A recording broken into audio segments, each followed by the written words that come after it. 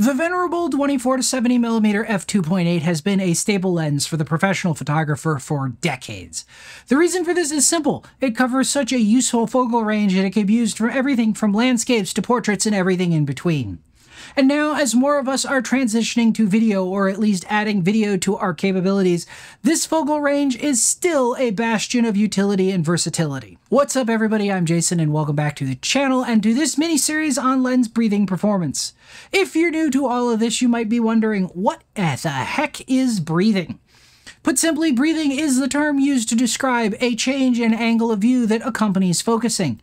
This aberration poses a problem for video shooters where the constant change in composition while focusing can be a significant distraction. Fortunately, purpose-built video and cinema lenses are designed to prevent this from happening. Unfortunately, for most of us using hybrid lenses on our mirrorless cameras, many of our lenses still suffer from this aberration.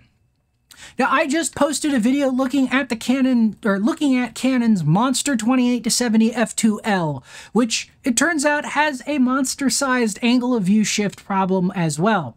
And I wanted to follow that with a look at a much more mainstream and in many ways more reasonable counterpart, the RF 24-70 f2.8L IS USM.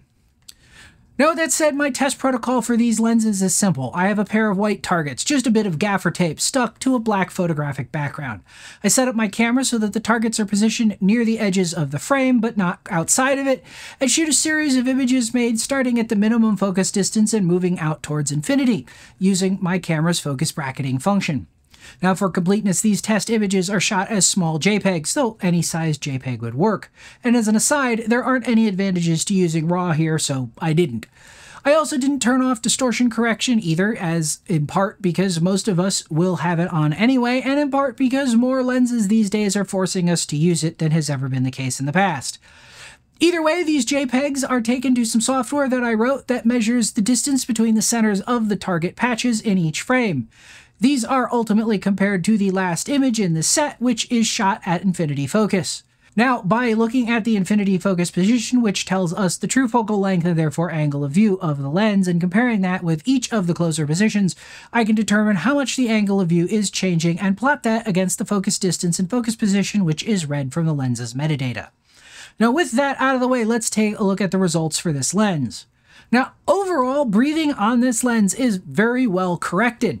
Well, with the worst case actually being a total shift of just under 4% at 24mm. So at 24mm, the total amount of focus shift is, as I said, just under 4% wider.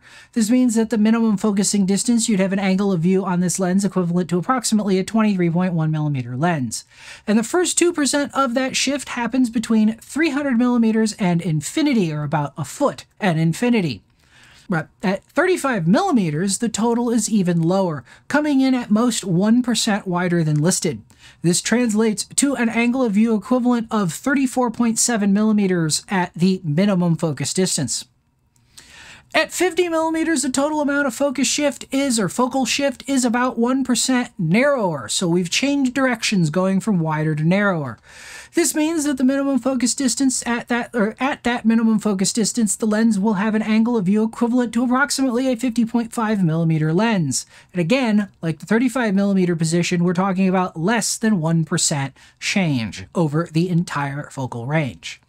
Finally, at 70mm, the total focus shift is only 2.8%, resulting in an angle of view equal to a 72mm lens at the minimum focusing distance.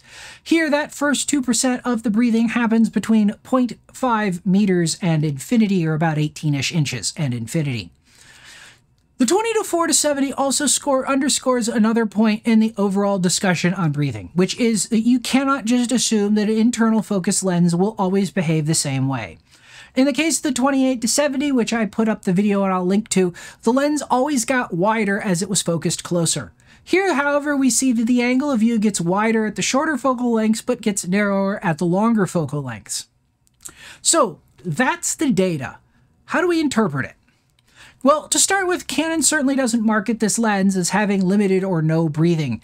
And you could make the argument that yes, it still breathes and perhaps breathes more than it really should or could.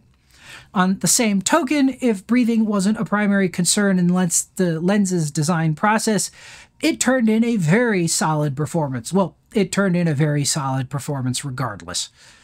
Put simply, at any focal length, I do not have a problem using this lens to shoot video. In fact, this is my go-to lens on my primary video camera for that. Overall, breathing is controlled well enough that in most situations where I've used this lens, other optical effects, such as changes in bokeh, are bigger distractions when pulling focus. So, that's breathing on Canon's RF 24-70mm f2.8L IS USM lens. If you found this useful, let me know by hitting that like button. If this kind of thing seems like it might be your kind of thing, please consider subscribing if you're not already.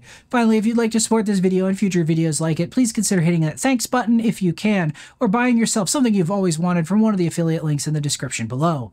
And as always, thanks for watching, and I'll see you next time.